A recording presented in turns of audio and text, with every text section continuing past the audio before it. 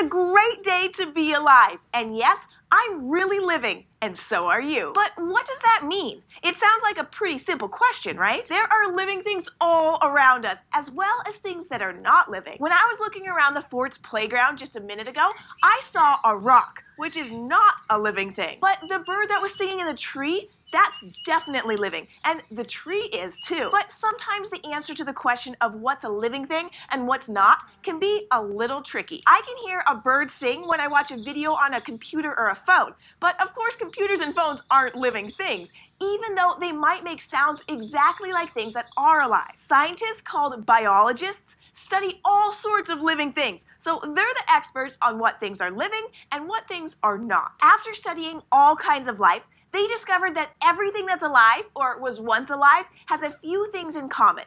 You can think of them kind of as rules that all living things follow. So let's take a look at some of these rules. Rule number 1, living things need energy. You need energy to play and to do your schoolwork. A plant needs energy to make new leaves and to grow.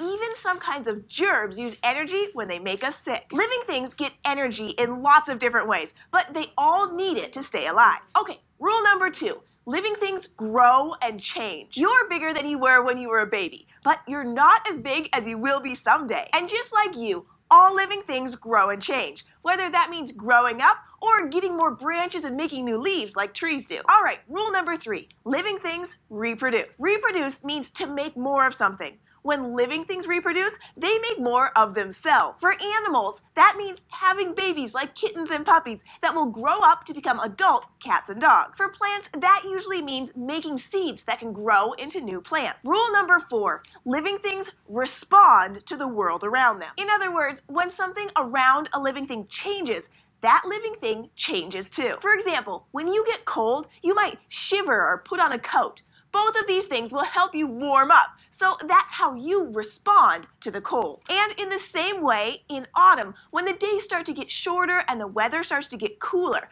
some trees lose their leaves. They are responding to the change of seasons.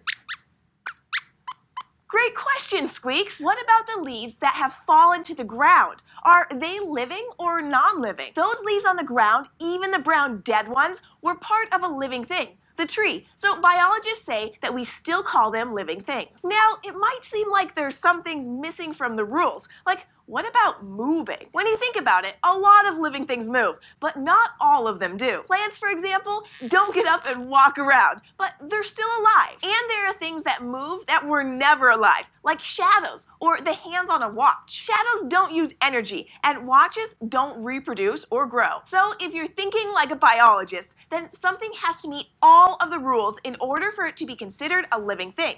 If it doesn't, then it's not alive. Now, are you ready to test what you know about living things? It's game time! I'll name a thing, and you have to decide whether it's alive or not. First up, is an earthworm living or non-living? If you said living, you're right. Earthworms need energy to wriggle through the soil. They also grow, and they lay eggs that hatch into baby earthworms, which means they reproduce. And if you've ever held an earthworm, you know they respond to changes in the world around them. If you pick one up, it tries to wiggle away. All right, next up, is a cloud living or non-living?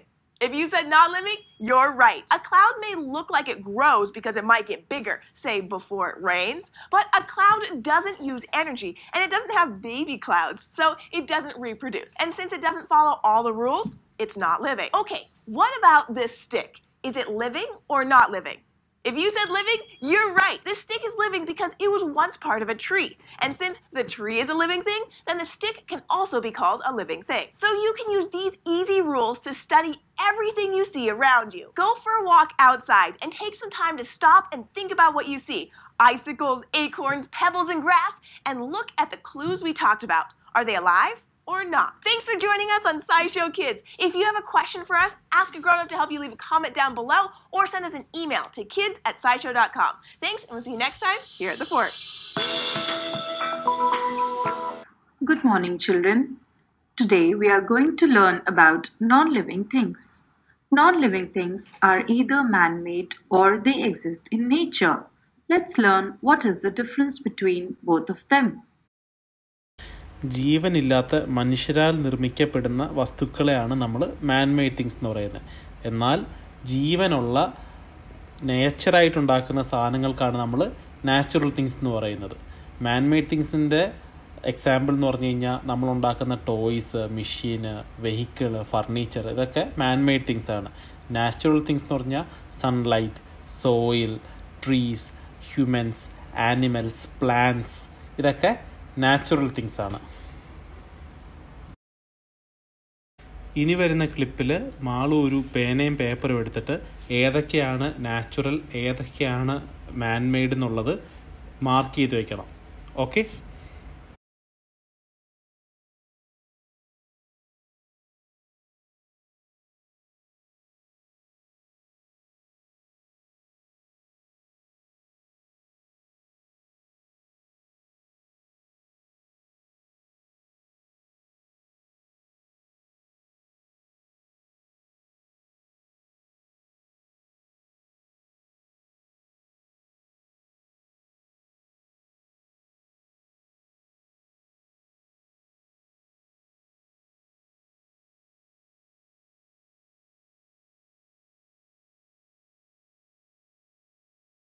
ഇനിയാണ് once alive things. ഒരു non living thing which were once part of A living thing, അതിനാണ് once alive things എന്ന് പറയുന്നത്. For example ഒരു fruit, ഒരു ട്രീയുടെ branch, അല്ലെങ്കിൽ vegetables, അല്ലെങ്കിൽ നമ്മുടെ തന്നെ കൈ, നമ്മുടെ കാല്, ഇതൊക്കെ ഇപ്പോൾ നമ്മുടെ ശരീരത്തുള്ളപ്പം അതൊരു ലിവിങ് തിങ് ആണ്. നമ്മുടെ ശരീരത്തിൽ നിന്ന് അത് കട്ട് ചെയ്ത് മാറ്റിക്കഴിഞ്ഞാൽ അതൊരു നോൺ ലിവിങ് തിങ് ആവും അല്ലേ? ഇനി പറയാൻ പോകുന്ന കാര്യം ആളും ശ്രദ്ധിക്കണം. ഇനിയാണ് നെവർ അലൈവ്. അതായത് few non living things never have life in it, so they are called never alive. ഒരു ടോയ്, ഒരു മൂവിങ് മെഷീൻ, ഒരു ഷാഡോ, ക്ലൗഡ്, ഇതൊക്കെ മൂവ് ചെയ്യുന്നുണ്ടാവാം, പക്ഷേ അത് നെവർ അലൈവ് ആണ്. അങ്ങനെ ഏതൊക്കെ കാര്യങ്ങളാണ് നെവർ അലൈവ് എന്ന് മാളു സ്വയം ഒന്ന് ആലോചിച്ചേ. മുന്നോട്ട് പോകാൻ നേരത്ത് കാണുന്ന പിക്ചേഴ്സ് എലൈവ് ആണോ, നെവർ അലൈവ് ആണോ, വൺസ് അലൈവ് ആണോ എന്ന് മാളു ഒന്ന് സ്വയം എഴുതി നോക്കിക്കേ.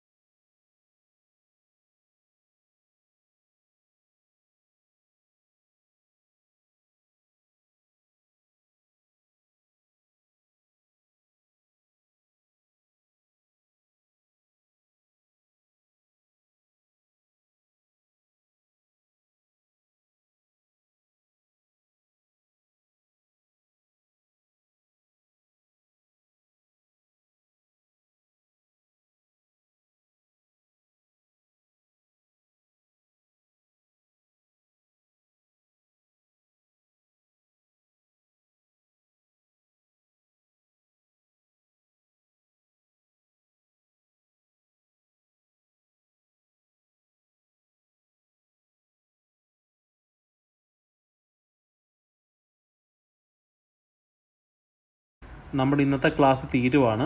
അപ്പോൾ ഈ കാണുന്ന സ്ലൈഡിലെ കാര്യങ്ങളൊക്കെ മാളു എലൈവ് ആണോ, നെവർ അലൈവ് ആണോ, വൺസ് അലൈവ് ആണോ എന്നുള്ളത് എഴുതി വെക്കണം. അമ്മ ചോദിക്കും. ഓക്കെ?